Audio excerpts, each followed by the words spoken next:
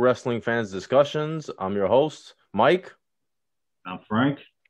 and we're gonna get right into it. This episode is gonna cover what we call uncrowned champions, guys who should have gotten the belt, the world heavyweight title, that is. But for whatever reason, politics, whatever it is, they didn't get the title, but we feel like they could have had a run. All right, so the first guy up we're gonna talk about is Roddy Roddy Piper. Piper. Roddy Piper, legend. Um, Guy just had a tremendous career, acting and wrestling, and Yes, just he did. just one of the greatest of all time. You talk about charisma. This guy's charisma was like on a whole other level.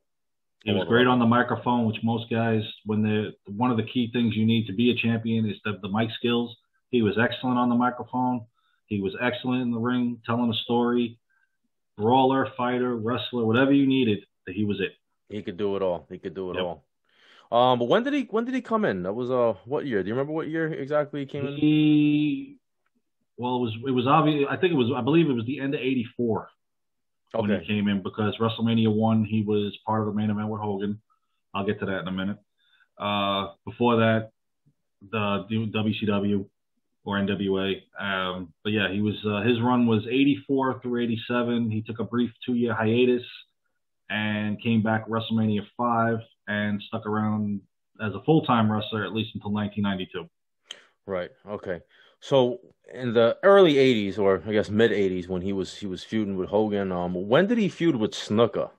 Was that around? Was around the same time, right? That was around the same time, the When famous Piper's Pit with the when he hit him, coconut. when he hit him legitimately, right? He really hurt him, I think. Yeah, it wasn't a prop, unfortunately. It wasn't pre-cracked or nothing. It was actually legit. And oh boy, to this day, that's still one of the best Piper's Yeah. Pit segments. And Piper's Pit was awesome. That was just, I mean, Definitely.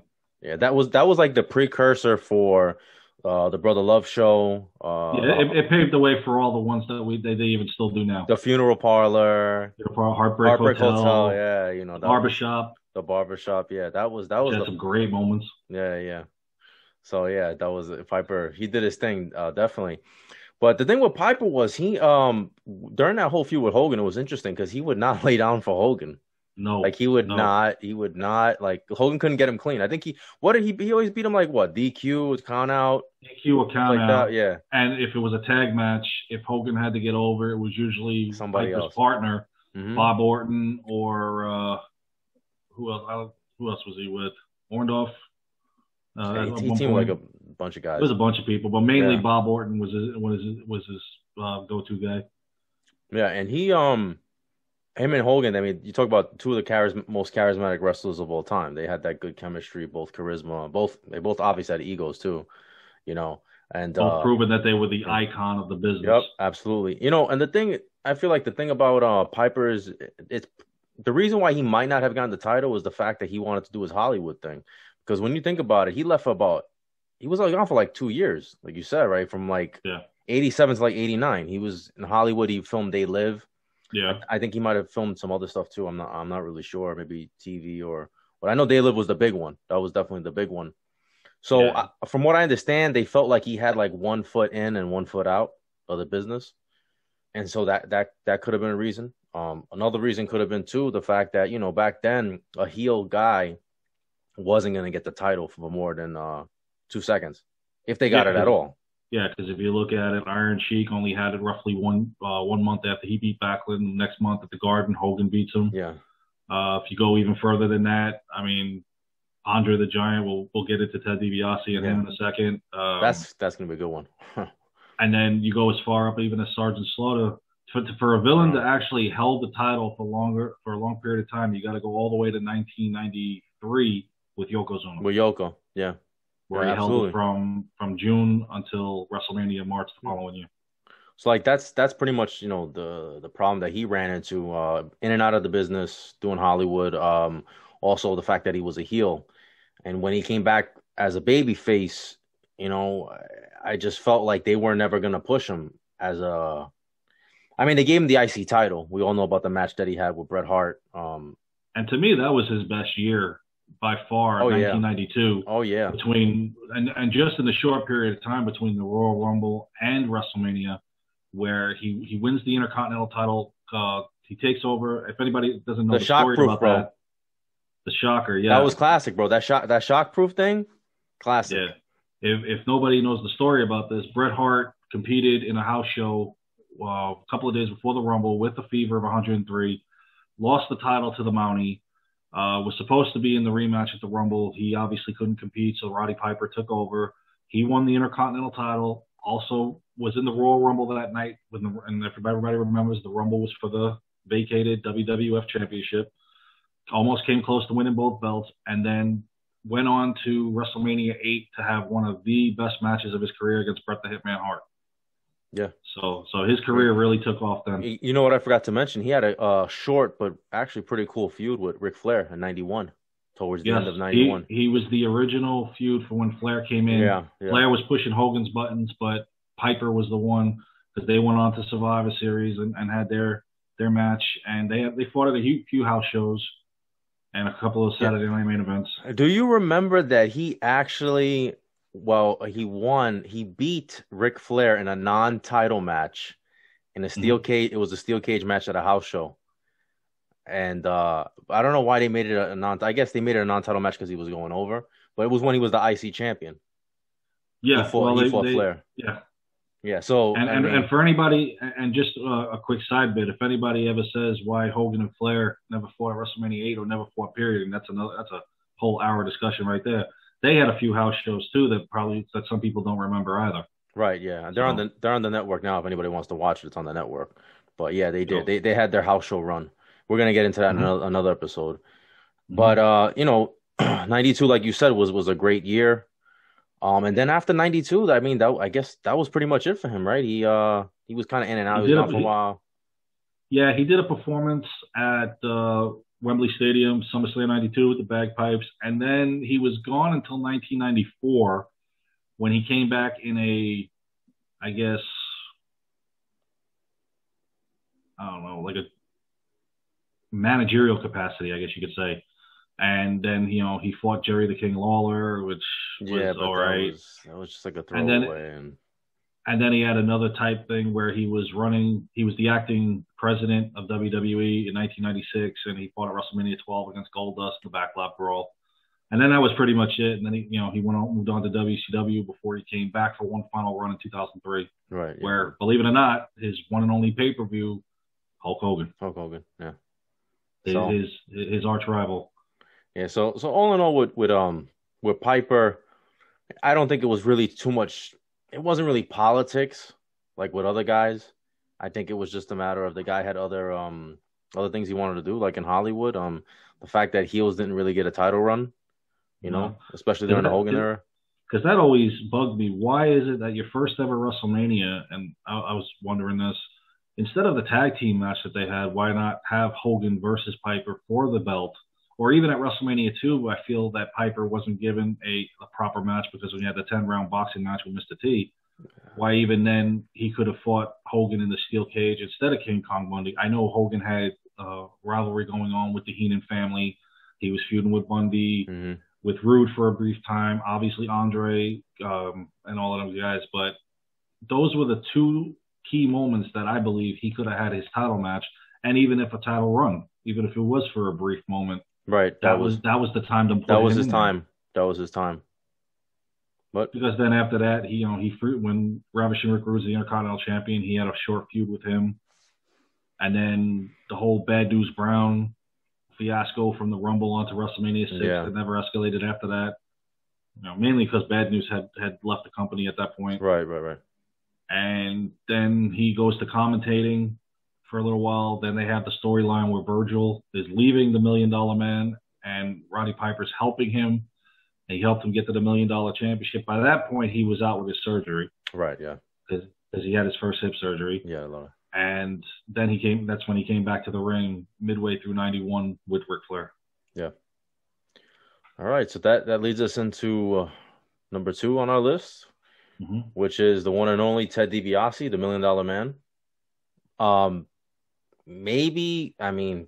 He's up there as one of the greatest heel gimmicks of all time. By far, definitely. When you talk about a heel and just a gimmick that was just was so over, and from what I understand, that was basically based on Vince McMahon. That whole that whole $1 million man. He's got money. He can just buy anything he wants. And from what I understand, yeah, it was actually based on Vince. And I don't know if this is true. Let me know if you heard this.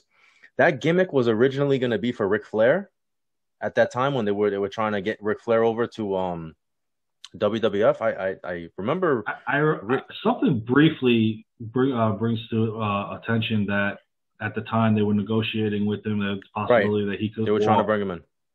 Yeah, but I think it honestly worked out better for the DiBiase. Oh yeah, definitely. I mean, I don't know if you remember the vignettes they used to do when he used to walk into a store and he had Virgil with him and you know what I actually I heard a podcast with Bruce Pritchard and he said that in the beginning people actually liked the $1 Million Man and they had to figure out a way like how to get heat on him. So that's when they had him like offering people money to do something, and then he never paid them. Down to basketball 15 you remember that? times, you get $100 bill, right, and right. the 14th time he'd kick it away from him. He'd kick it away, yeah. And that's how they started to build the heat on him. And the guy being not only that, he could handle himself in the ring too. He was a great wrestler, very good worker. Yeah. Like I said, charisma off the charts. He had a slow start though when he came in '79. Matter of fact, if nobody knows this, Hulk Hogan's first house show match when he got to the WWE was Ted DiBiase. And of course, at the time, DiBiase was a fan favorite. That's correct. He had a slow start for the first few years, bouncing back and forth, and then he finally came into his own around, I would say, end of '86, beginning of '87 is when they started the gimmick. And it took off. You know, he had his first the first real storyline with the heel gimmick they gave was with Bobby Heenan and Hercules, how Hercules was being sold to him for his bidding, and he didn't go over with that, and that was it. That's how they got Hercules to be a fan favorite. Right. They made a babyface. And then they from there, you know, he hooked up with Andre and the whole, you know, after WrestleMania 3, and we all know the story of Saturday night's main event. You know, in February 1988. Andre the Giant versus Hulk Hogan. Well, we got referees, right? But we can do a whole show on that at some point. We got to go back a little bit because, from what I understand, and this is straight from Ted DiBiase, whether he's lying or not, nobody knows. But apparently, he was supposed to get the world title at WrestleMania 4. But what happened was, Honky Tonk Man refused to drop the IC title to Macho Man. Macho Man was supposed to get the IC title. Honky Tonk Man was supposed to do it on a Saturday night's main event, I believe, maybe like a month or two prior. I forget. Yeah, because they were having when Savage first turned babyface. Right. That was his first feud with Jimmy Hart and the Honky Tonk Man. Exactly. And the Hart Foundation. And because he refused to drop the belt to Macho Man, they pivoted and they said, okay, well, we'll make Macho Man the world heavyweight champion, and eventually we'll give it to DiBiase, but instead they ended up doing the $1 Million belt, which was great in itself. But apparently he still has heat with Honky Tonk to this day because of that. I mean, I don't understand why Honky didn't want to drop it. I guess you could say that they at that point, then I guess they punished him at SummerSlam '88 by giving him a 90-second match against the Ultimate Warrior when Brutus Beefcake was injured. Yeah. He was supposed to have that match. But I don't understand why he wouldn't work with them because they were good in the ring, and it benefited Savage anyway because you know that make him world champion. But honestly, I would have liked to see DiBiase as the champion at least going into WrestleMania 4, to where Savage. Oh man, it would. I mean, think about this. I mean, you could have had Hogan versus DiBiase. You still could have had that match. I don't understand. I mean, even if you go with the Andre thing, right? Because from what I understand, Vince was adamant about having an Andre and Hogan rematch because it did such great business that he was adamant. And it was smart because if you look at that was the first main event because the main event was a spinoff of Saturday night's main event. Main event was on Friday nights. That was the spinoff. Mm-hmm. I think it still holds the record, I think, for most ratings in a primetime show. I know I was up late that night. Yeah, I was there. Yeah. I was so angry with the referees. I couldn't believe it. You know, it was a great angle. But you still could have instead of stripping him, you could have had Andre. Yeah, Andre sold him the belt, right? He sold him the belt, and then you still could have had Hogan versus DiBiase at WrestleMania, and Hogan trying to get his belt back that way. Still could have done it, you know. So I don't know why he made the pivot, because we're gonna do a WrestleMania 4 review, which I love WrestleMania 4. A lot of people don't like it, and I understand why they don't like it. For me, it's very nostalgic because it's the first WrestleMania that I actually saw live. Like 1, 2, and 3, I saw on VHS. Yeah. WrestleMania 4, actually, I don't know if you remember closed circuit TV. Yeah. They used to have back in the day. I saw it on closed circuit because it wasn't on cable. I saw it in closed circuit TV in a gymnasium. I forget what gymnasium, and somewhere in Brooklyn. It was some high school on the big screen, closed circuit TV, and I saw it live. And so it's very nostalgic for me. It might not be a great, and I love it for some reason. I'm a mark for tournaments. I love tournaments. I loved it. Yeah. I think the whole tournament setup was great. Yeah. I think even the title matches themselves were great. You know, you had Strike Force versus Demolition, which on paper looks one-sided, but they actually held their own against Axe and Smash, who, you know, just happened to be my favorite tag team. Then you had Ultimate Warrior versus Hercules, a grudge match. Awesome. Brutus Beefcake, Honky Tonk Man did an excellent thing. And like I said, the tournament itself. And you had the one guy that wins it for all 4 matches, where in other cases there were some buys. Right, which was awesome. And like I said, we'll go over that in great detail. We'll go into another review. But, you know, I actually loved WrestleMania 4. That was awesome. But DiBiase, you know, makes it to the finals versus Macho Man. You know, it was a good match and everything, you know, but, you know, of course, Hogan, you know, had to steal Macho Man shine. That's a story for that's the only issue with that pay-per-view, is that I think, and I think they did that mainly because they didn't think Savage could do it himself, so they had Hogan ride his coattail. I honestly think he could have pulled it off. And even like you were saying, Hogan versus DiBiase WrestleMania 4, I think we could have even did the classic double main event, to where you have Savage and DiBiase fighting for the title, and you could have still had your Hogan Andre Part 2, because remember, they did it, but it wasn't as good because they had to eliminate them both from the tournament. So right. Yeah, it wasn't as good as WrestleMania 3. Yeah, no. So, you know, from there on out, I mean, then he gets the $1 million belt, which I thought was really cool at the time. Like, it did fit his character. Like, this guy's like, oh, I can't get the belt, I'll just make my own, because I have. Exactly.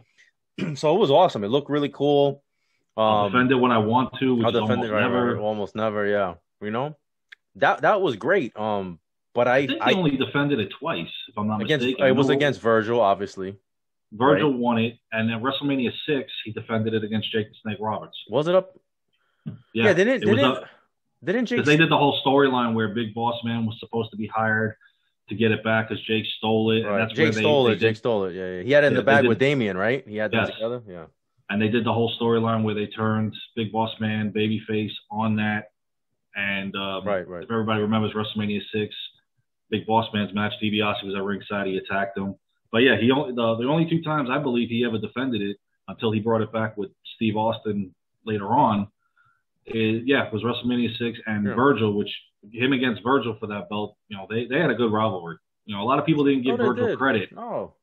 But I think he was a tremendous athlete. The only thing I think he was jinxed was okay, we need a veteran to bring in somebody like Yokozuna. Oh, hey, Virgil, come on in. You know, go ahead and they fed him. They fed him. Yeah. But Virgil's best run was in 1991 when he won that belt. Yeah. And even when he lost it, he had good chemistry. He was serviceable. It was one of those belts that it was, number one, it was non-sanctioned. You know, they don't recognize it, so he can defend it whenever he wants. Yeah, it was. I can hold this forever. Yeah, it was just cool, man. And you're right, it fit his persona. That was like the missing puzzle to his outfit. But character. Yeah, absolutely. And him, you know, much like Piper in a way, is also a victim of, they weren't going to really give a heel a title push during that time. You know, it was just, although if anybody was worthy of it, I mean, he certainly was. I mean, the guy was over as hell, and he was such a good heel. You know, even if you don't do it in 1988, he was still a top heel and he still mattered even in 1989. 1990, right? 1991. I mean, he was still relevant. He was still relevant. Yeah. And then they moved him to the tag team division. Yeah, and then which wasn't bad. I mean, no, him and IRS were, you know, these two guys just happened to get together, and poof! I remember watching Superstars one day, and they said that Money Incorporated beat Legion of Doom for the tag titles, and I'm like, Yeah, how? what? You're like, what? How did this happen? How did that happen? Yeah. Show, That show was me show me that video, you right, know. right. And he finished his career on a high note with Money Incorporated, and then helping Razor Ramon. Yeah, and the guy, His final match was SummerSlam 1993. his health So was already, he was having injuries. I think that's why they shifted him into tag team matches, because he was already starting to get banged up, and it helped to have a partner. That way he didn't have to do as much, So it was really a combination of things, the timing, and the injuries later on. Because, I mean, even look at it. During 1999, he's still feuding with Hulk Hogan, who's the World Wrestling Federation champion. Even when the Ultimate Warrior was the champion, he was still That's right. Fighting him. They did Saturday night's main event after the Survivor Series. Yes. Right. That's correct. Yeah. So he was still getting those title matches. Yeah. And he's another one that had some great feuds. Again, besides Savage and Hogan, Jake the Snake Roberts went over really well. Virgil, he introduced the Undertaker at Survivor Series. Well, how about Dusty Rhodes? Yes, his feud with Dusty Rhodes. Yes. Yeah, definitely. I forgot. I'm glad you mentioned Survivor Series. I mean, when he brought up the mystery partner on Undertaker's debut. Yes, that was awesome. If you ask any kid, hey, what do you remember DiBiase for? They might say, oh, the Undertaker's debut. He brought him in. Mm-hmm. Yeah, it was, and then Royal Rumble '91, him and Dusty fought. It was that's when Virgil turned on DiBiase. Mm-hmm. It was Dusty and Dustin Rhodes, aka Goldust. That's right. Yeah. Made his one and only appearance back then, because by that point he was just about to start, I believe, in WCW. Yeah, that's correct. Yeah. So DiBiase's always had good feuds, even in the tag team division. Natural Disasters. Yeah, absolutely. Legion of Doom, Steiner Brothers. I mean, anybody you put him in the ring with, you got quality. You got a quality match. No doubt. One of the all-time greats. Definitely. All right, so let's move on to number 3, and that would be Ravishing Rick Rude. I mean, you talk about another great heel. I mean, the 80s had great heels, man. He was the Val Venus, I guess you could say, of the 80s, because it was but better. Sort of persona, but better. Yes, definitely. Oh, by 10 times better. Yeah. Definitely. He was great on the microphone. He had the one thing that was needed back then. He had the manager. He had the ability in the ring. His best feud to this day in WWE was the Ultimate Warrior. Oh, yeah. Both feuds. But unfortunately, the one guy who was the top guy at the time wouldn't work with him. Hogan. Had one match against him. There was we talked about this. He had the house show at the Boston Garden, January '88, the month before Andre, and Hogan defended the title against Ravishing Rick Rude. And from what I remember, it was a great match. It was a 1-2-3 pinfall, but that was it until his farewell match at SummerSlam '90 against the Warrior for the title. But I always think he could have been the guy to carry the WWE title, even if, again, for a short time. No question. He was if you think about it, imagine if they had the monthly pay-per-views back then. That's another thing, yeah. Could have done. Yep. Instead of the every few months, how much more they could have gotten in with these guys than just the short time that you saw them on pay-per-view. Because unless you saw the house shows, because sometimes, at least back in New York, I don't know if you remember, they used to air the Madison Square Garden house shows on MSG. On MSG, yeah, they used to have them. Yeah, I remember that. So, I mean, unless you watched them all the time, unless you really didn't see them a whole lot. Yeah, and I think on was it Primetime Wrestling? I think they used to give some of the house show clips right there too, right? Didn't they? Yeah, besides doing their own matches. Right, yeah. Primetime was, to me, paved the way for Monday Night Raw. Oh, yeah. Because it worked out great. They had some good stuff on there. Yeah, absolutely. You look at I loved his feud with Jake the Snake. His feud with Jake the Snake. WrestleMania 4. Oh yeah. With putting Cheryl Roberts on. Cheryl Roberts. That was awesome, man. That was awesome. If you want to get under a guy's skin, there you go. Yeah. And he knew how to do it. He certainly did. He used to do all those. Oh, you sweat hogs out here, and he'd say, "Cut the music, cut the music." Yeah. The winner of the Jesse the Body Award. This guy knew how to get heat, man. This guy was awesome. Oh yeah, he's a great wrestler. his first feud with the Warrior, was Started with the pose down. yeah, what that was terrible though. It We was, got to admit but it was bad, bro. It was bad. it was because you knew what the outcome was going to be because we've seen this a dozen times over Yeah, again. yeah, yeah. But I mean that to me I think was the introduction to these two are going to fight and they're going to fight at WrestleMania 5. Yeah, no, Now, absolutely. I mean, yeah, now I the mean, outcome, they had a great well, match until the outcome to me. I mean, Bobby Heenan holding Warrior's foot down. I mean, I honestly think Rude could have gotten a clean victory on him. yeah, but the Warrior was built up in a way the same way Hogan was. No one was ever going to win clean over him at that point. So Yeah, I they still do that to this day, and I always think it presents a problem because you when know, you finally do beat them, now it's like, okay, what are you going to do with them? yeah, that's true. You know what I didn't understand? Do you remember? I forgot when it was, man. It was before WrestleMania that Brutus the Barber Beefcake beat Ravishing Rick Rude. I don't know if it Mm-hmm. was a main event. I don't know what it was. I think it was. Right? Was it main event? I feel like it was main event. He beat him, and I'm like, why the hell is Brutus the Barber Beefcake going over on Rude? And then, Because I believe at the time he was still trying to be relevant for the Intercontinental Championship well, because because if you ever noticed, Brutus was completely jinxed in the ring the year when it came to before, that title. what was it, 89? He was supposed to win the IC title versus 88 and 90. versus Honky Tonk. SummerSlam 88, they were supposed to fight. He got injured. They substituted him with the Ultimate Warrior. Yeah. And then in 1990 SummerSlam, it was supposed to be Mr. Perfect defending the Intercontinental title against Beefcake. Remember, Beefcake gave him technically his first loss at WrestleMania. Yeah, that was ridiculous. Beefcake had no business beating Mr. Perfect. I'm sorry. Exactly. There's no business. He gets into the boating accident where his career is pretty much over. He had the screws and everything put. That was in 90, yeah. And then the Texas Tornado came in and he won the Intercontinental title. Right. And I believe, I know the storyline for 88 was Beefcake was supposed to go over as the Intercontinental Champion. As far as 1990 goes, I don't think Perfect was supposed to drop it to Beefcake. But when the Texas Tornado, Kerry Von Erich, came in, they seized the opportunity to give him the title and let him have a run with it, Right. which to me I think should have been longer. Yeah. So I mean, we'll get into Perfect in a little while. Perfect is up next, yeah. But yeah. But yeah, so that was great when they fought at WrestleMania, Bobby Heenan cheating, Bobby Heenan in the corner. That was great. Then of course, Warrior eventually he gets his get back, of course. At SummerSlam 89, Yeah, they fight each other in the rematch. And to me, it always looked like Warrior was Ravishing Rick Rude was one of the guys that could really sell a move. Oh yeah, yeah. Ever notice?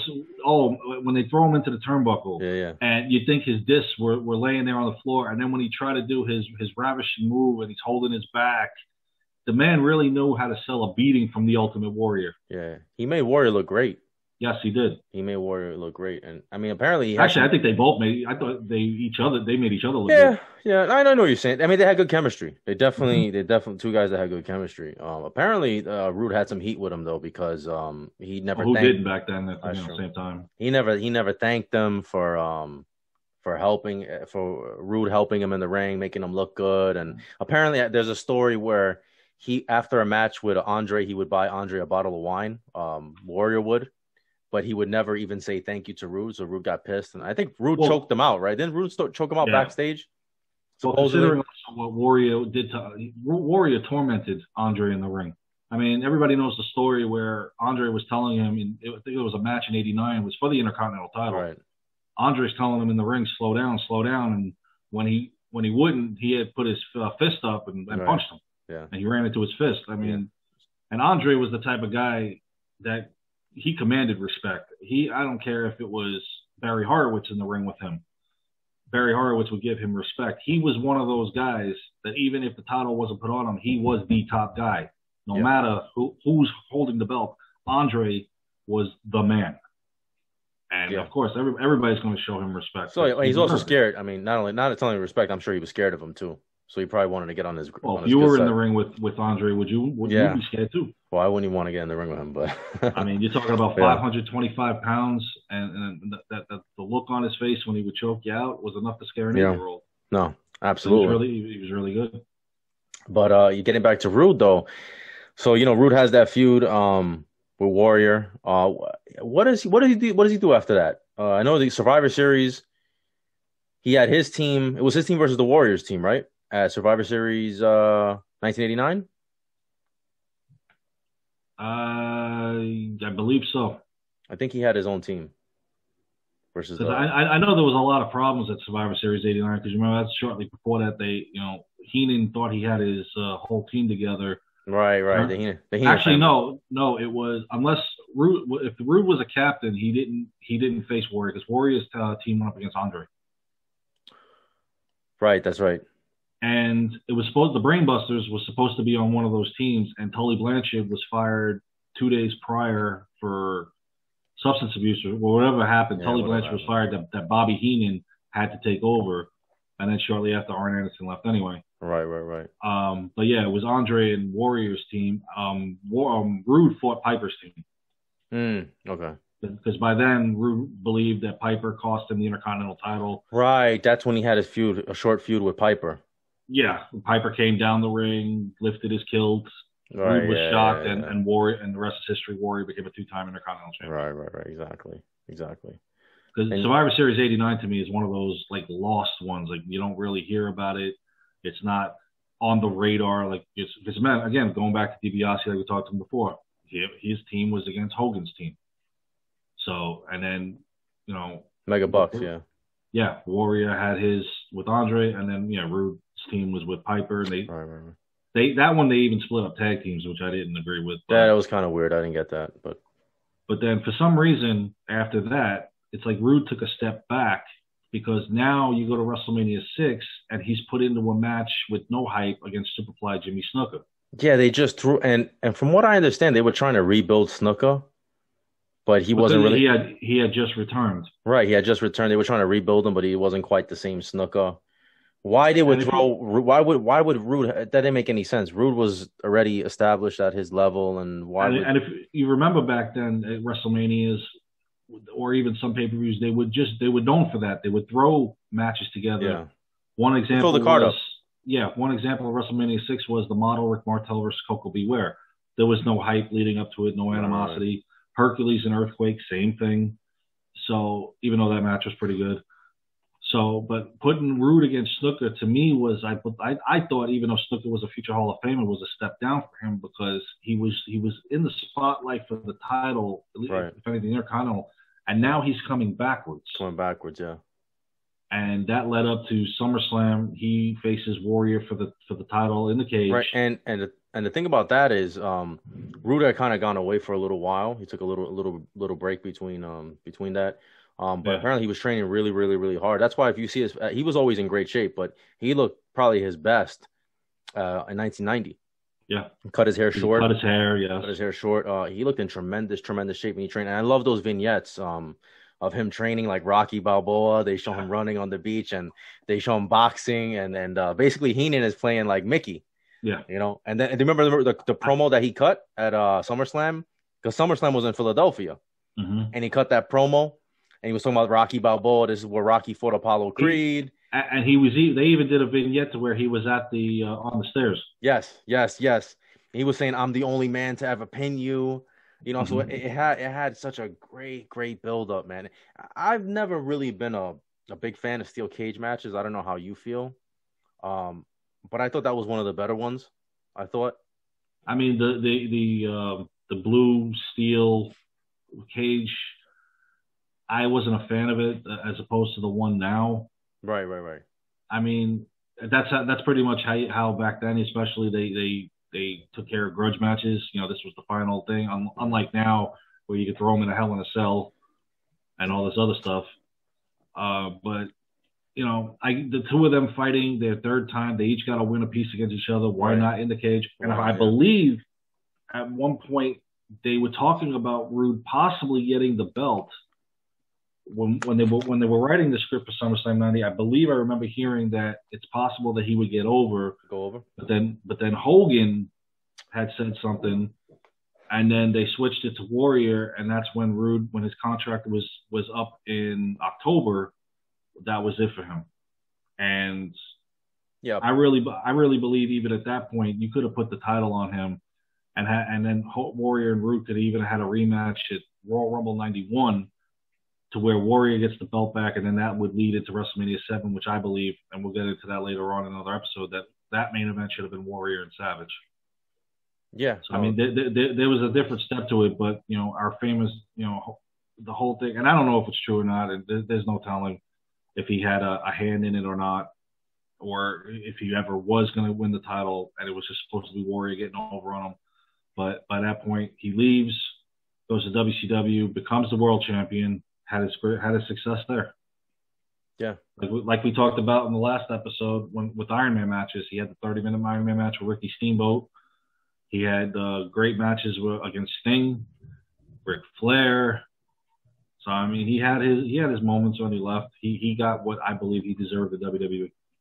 Yeah, no, definitely. And it's just sometimes it's timing with these things. A guy like Rude, if he was there maybe 5 years later, 10 years later, it's a different story. But just the way the business model was, at that time, he just wasn't ever really going to get it run. And the shame of it in '90, apparently he started no showing some dates or something like that. He was fighting with Vince, not so much over his push. I think it was about money.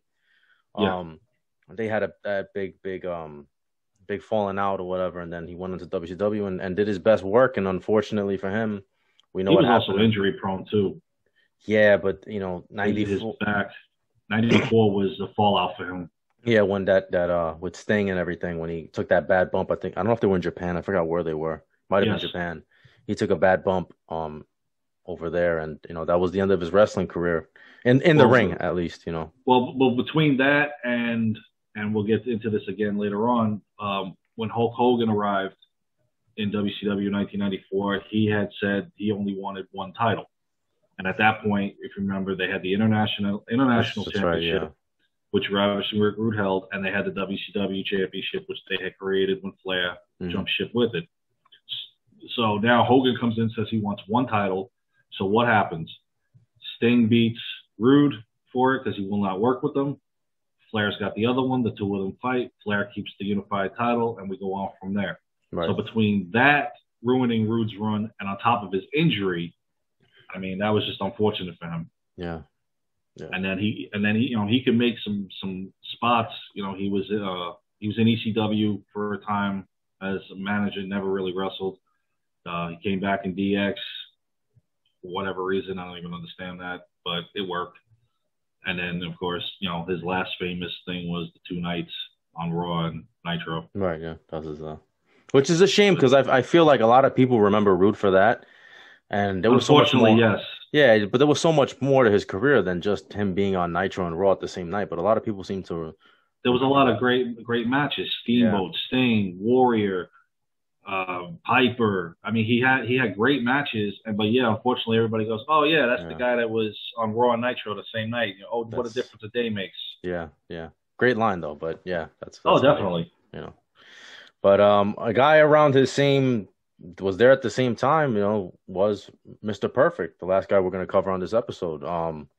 Interestingly enough, both of them from Minnesota. They were good friends. Yeah. Look at the talent that came out of that area in Minnesota. You talk about the Road Warriors. Yes. Perfect. Rude. Lesnar.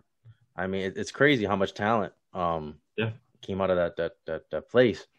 But Perfect is a guy that came along in a lot of ways at also the wrong time too. Coming up. But he got a push right out of the gate, Think about the fact that, we spoke about this before, that he fought Owen Hart, the Blue Blazer, at WrestleMania. Still Owen Hart, yeah. But it was Owen Hart. And it was a pretty good match for two rookies. Yeah, I mean, you could tell nobody really knew because, I mean, the crowd was like, who are these guys? By the end of the night, they knew who they were. Yeah. And Perfect gets his they do his vignettes, Mr. Perfect vignettes were awesome, that he could just do everything perfect. Great, another great heel. Like I said, the 80s, man, tremendous heels. It wasn't even long after he fought Owen Hart that he started the rivalry at the end of '89 with Hulk Hogan. That's right. They were grooming him for a rivalry with Hulk Hogan. Remember, he stole the belt. He destroyed the belt. And he smashed it up. Yeah. Yeah, Mankind has it or had it. Yeah.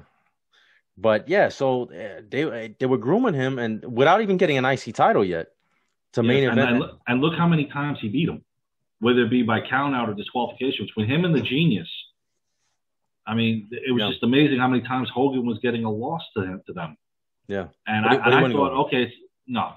Not clean. unfortunately, because even okay, the original plan for Mr. Perfect was to win the 1990 Royal Rumble, and back then they didn't give the title shot to the Rumble winner. Either two things you could have did with Mr. Perfect. You could have, one, given him the Rumble and eventually put him in line for a championship match if Hogan and Warrior is where your direction was for Skydome. Or two, Hogan and Perfect fight for the title at the Royal Rumble. Yeah. And see how it goes from there. See if he could be in that type of match. Or again, would Hogan allow it? And I remember at the last minute when Perfect was supposed to win the Rumble, what happens? Hulk Hogan wins the Rumble, which to me, back then, I don't even think, to me, the WWE champion shouldn't have even been in it. Yeah, I always thought the same thing. Why is he in it? Guy. Yeah, the top guy shouldn't. But I understand him just for promotional purposes. You want to have the champion or Hulk Hogan, I should say, in the Royal Rumble match because it's the main event. So I guess Hogan had to be in the main event.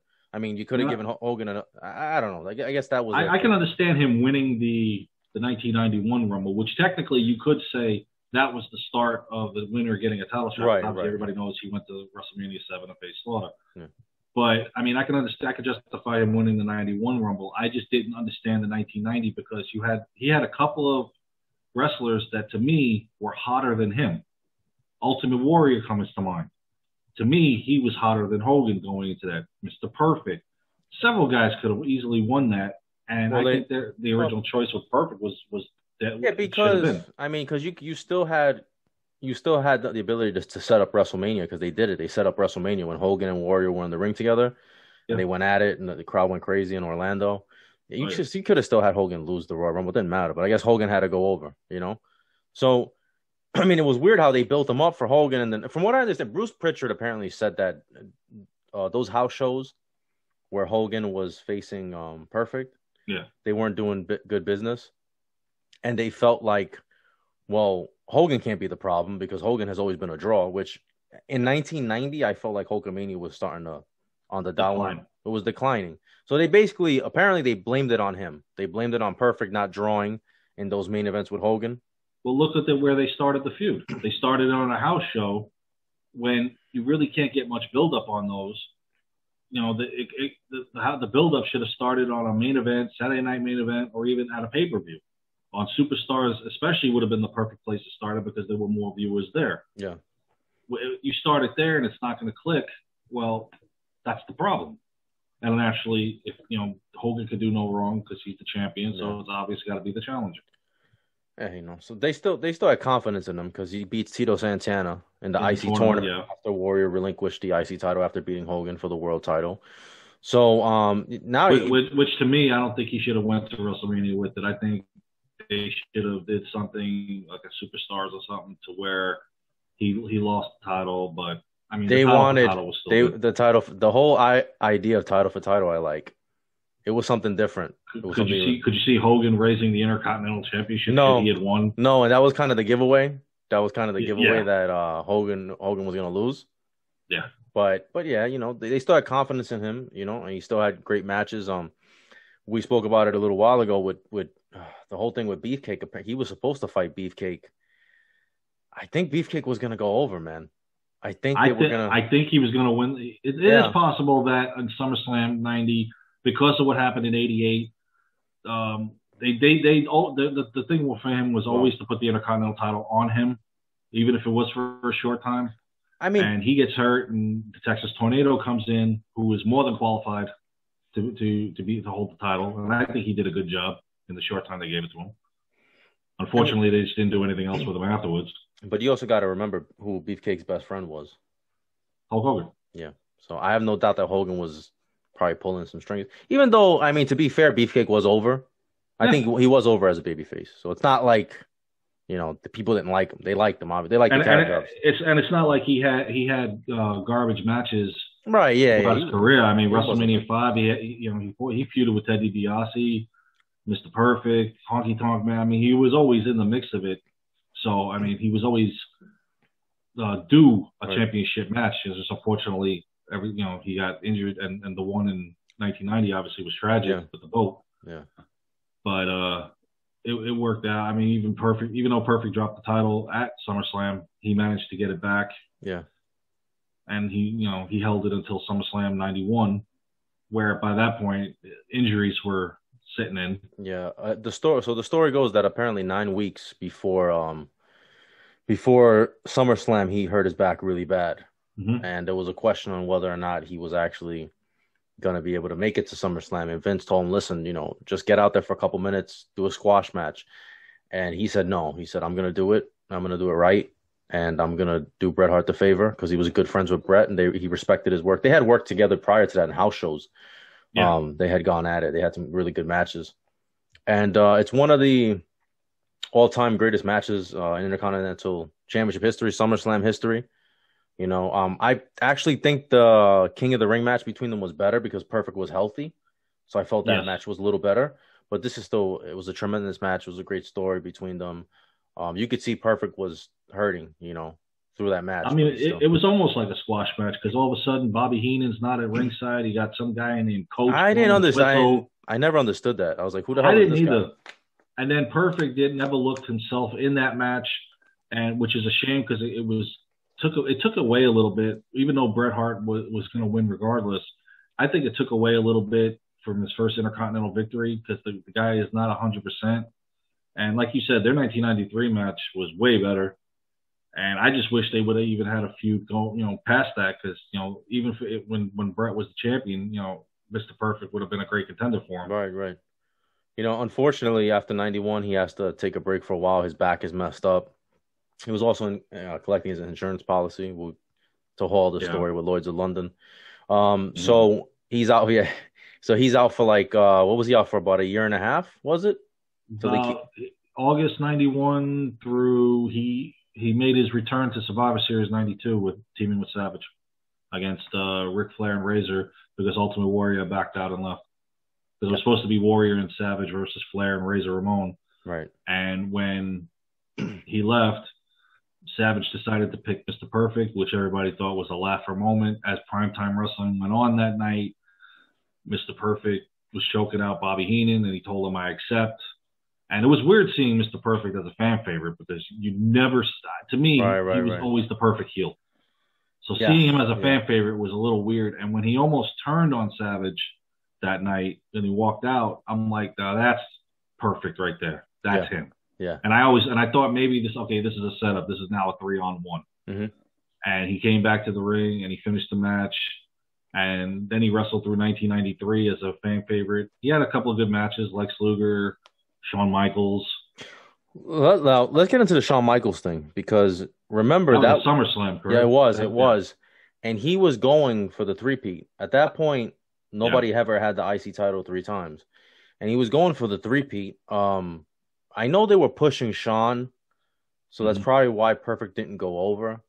But I really, really wanted him. If anybody deserved to get the three-peat, I felt like it was Perfect, man. Because Oh, definitely. when you think about the Intercontinental title, he's probably for me, he's the first one. He might be the first one to come to mind. Definitely one of the first people I think of when you think of the IC title, and I think definitely. I think of him, Razor, and Shawn Michaels. yeah, and Oh, Bret Hart too. right, of course, yeah. But I'm just talking about pure Intercontinental Champions, guys that never went Yeah. on to win the world. I think of Perfect. Then he made it like the workman's belt, like with Perfect. I mean, Mm-hmm. you could argue Macho Man 2 and Steamboat, even though Steamboat didn't really have it that long. That was a shame. Right, but I mean, we could get into that in another story. Apparently, because of that, Steamboat wanted to take some time off, and then they punished him because he was supposed to be the IC title. They needed him to do the house shows. He wanted time off, and it was going to hurt the draw at the box office. That's another story. But Yeah. when Perfect had that belt, it was like, okay, you knew when the IC title was on the line, it was going to be a good match. Mm-hmm. You were gonna get your money's worth. And he didn't get the three-peat. Apparently, after that, his back starts to flare up again. He starts to have problems again. Yeah, because he went back to commentating. Right, right, and then he disappears for a while. Right, then he doesn't Yeah. show up again till WrestleMania '94. He was the Yeah, referee when he's a because he was special gone guest for a little while. referee. He was the Yeah. special guest referee, and apparently they were supposed to have a feud. Luger Yeah. and Perfect were supposed to they were supposed to wrestle each other. They were supposed to go into a feud after that because he screwed him out of the belt. Mhm. But supposedly he was having back problems again. But I mean, he's also getting paid by Lloyd's of London. Well, who knows what the truth is? But that was pretty much that was the end of him wrestling, really. Because he came back as a commentator later on. He had that little brief spat with Mark Merrow, actually with Triple H, and then Mark Merrow, and They even tried to get him in the ring for that, because right, when he turned on Merrow and Triple H wins the Intercontinental title against yeah, him, that was supposed to be a feud that they yeah, did it in your house. But then shortly after that, he leaves again over and money, showed, yeah, but and it then was over left money. and went to WCW. Yeah, it was over a big Right. money thing. They were going back and forth. He started pulling no shows, but apparently the plan was he was gonna be an active wrestler again in WWF. Yeah. So as you said, he went on to WCW. But as far as his WWF career, what would you say would be the point where he should have gotten do you think it was 90 that he should have gotten the title before he got the IC belt? Or do you think after he made his IC title run, then he should have been pushed? You gotta actually say both, but if I had to pick one, Right, I'd say right. it would be the 1990. Yeah, I would agree with you. I think that both would have been fine, but maybe 90 just because of the how they started him and where he was going. That was Yeah, kind of the perfect time to give him. they didn't do what to me is a normal way to push a wrestler, and they used to do it this way. Is they start out wrestling, then you go for the Intercontinental title, Right. then eventually that's your ticket to go to the Hmm. World Heavyweight Championship. For him, they went straight to the top, Right. and he handled it, and it worked. And then for someone, and then again, whatever reason it was, it fell off. He became one of the great Intercontinental champions. In 1993, on that second run, I couldn't see him facing Yokozuna. Now, if he stayed through 94 and wrestled, then maybe you have that Well, match with Bret Hart again. he Maybe. But that would have interfered with a guy that we're going to talk about in the next episode, Owen Hart. yeah. Yeah, for sure. I think if he doesn't get hurt in 91, he gets the belt at some point. At some point he gets the belt. Whether it was 94, 95, I think at some point but I think it was a combination of the injuries Yeah. and also the early on the whole Hogan, we're not putting a heel, whatever. But even But 91 would have been hard, because then remember, you had Hogan still running with the belt. You had yeah, The but Undertaker. yeah, but he didn't I have to get mean, the belt at that point. That's my point. If he would have stuck around and stayed healthy and stayed active, I think him and Bret Hart would have been, maybe going back. I mean, even 92, think about it. Like after Flair got it, you could have had him and Bret have a little thing or something. I mean, there was so many, who knows Royal what they Rumble could have done. '93 probably would have been the best place to have him get the title match, because rather than Razor Ramon, it could have been Mr. Perfect, Yeah, yeah, absolutely. Yo, yeah, yeah, which, yeah. which I think would have been a better match. I mean, at that time they're trying to feel out Scott Hall and see what he can do in the ring, Yeah. because he's only there 2 months now, and he's already getting a title match, which, as you know, at the Royal Rumble, the title matches there aren't as grand as they would be, let's say, at SummerSlam, Right. because most of your top talent is in the Rumble fighting for a position. But I believe him and Bret Hart at Royal Rumble '93 at Sacramento would have been great. Oh, yeah, it would have been tremendous, tremendous, but wrong place, wrong time, as they say, right? You ain't kidding. So, The yeah, baseball guys. yeah. So that pretty much wraps it up for this episode. The next episode we're going to be getting into the 90s. So let us know what you think, what you like, what you don't like, what you want to see later on from us, and like, comment, share, subscribe.